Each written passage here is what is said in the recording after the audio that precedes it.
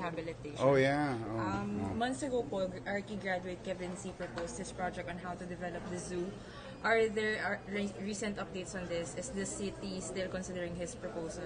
The one from UST? Yes. Yes. Yung inadapt namin yung buong design niya. Yung buong design po. Oh, But are you planning he gave it for free to the City of Manila. And now we're finishing the DED. That's what the architecture student did is the design. Now we have to do some DED, I mean the detailed engineering design. Then about to be finished, then we will have it bidded out. Hopefully we can start soon rebuilding, not renovating but rebuilding the entire Manila Zoo. So it's a total change. Total change. So what are your, aside from the DED po na iniintay po natin, ano pa po yung plans forward po after that? Mayroon na po bang timeline? After mag-DED, it has to be bidded out and malalaman natin sa DED kung gaano katagal yung construction. Ang goal natin, huwag na lumagpas ng 1 year, 6 months.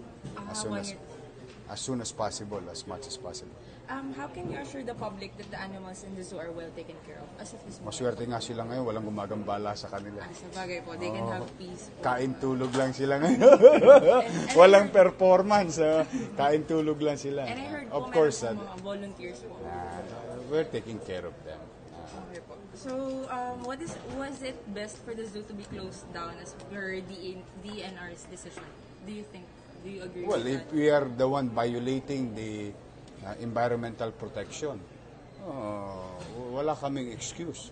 Nalulungkot lang ako in the past, in the last administration, binaliwala nila ito. Which, in our case, hindi naman. Kaya pinuntahan ko, pare-rebuild natin, papaayos natin to make it more environmentally friendly and viable. Plus, of course, the care for the animals.